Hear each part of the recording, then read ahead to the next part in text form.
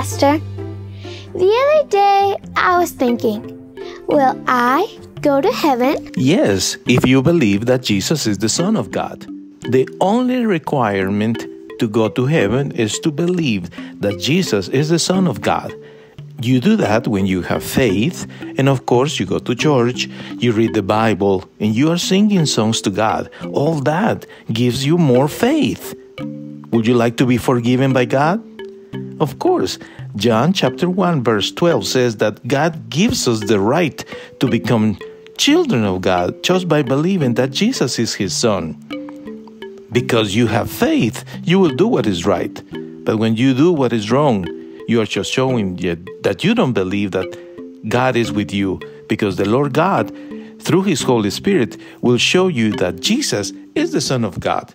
When you believe that, you make God very, very happy. So today, we know Jesus is the Son of God, our Lord.